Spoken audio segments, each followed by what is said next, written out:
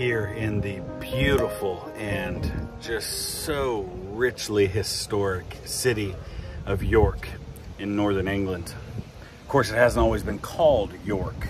York was a name that it was eventually given by William the Conqueror.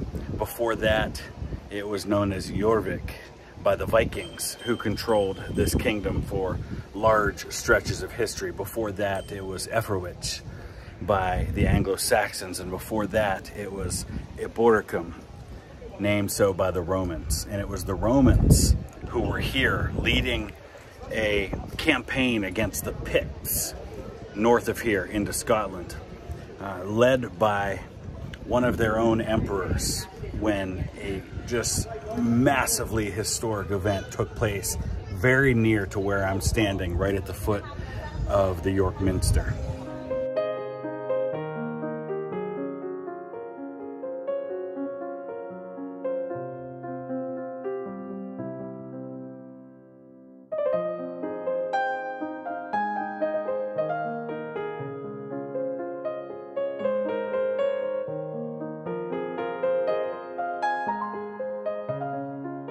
By the year 305 AD, Roman politics are, well, they're pretty complicated. I'll try to simplify it as best I can. Basically, you had 4 emperors in the Roman Empire.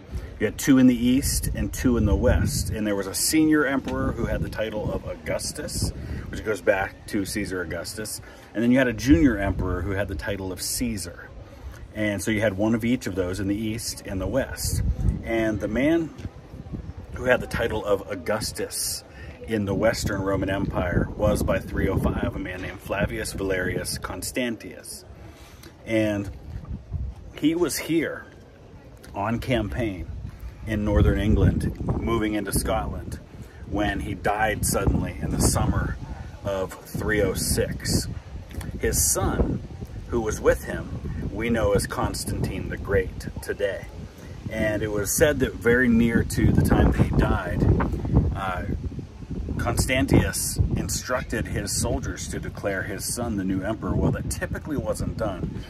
Standard procedure, I think, typically called for whoever was the Caesar, the junior emperor, to become Augustus, the senior emperor. That was how it had happened for him. But it didn't happen that way in this case. Here in York, very near to where I'm standing, one of the greatest Roman emperors of all time was proclaimed Augustus. Constantine was proclaimed Augustus by the soldiers who were with him. And he would carry that title to incredible history.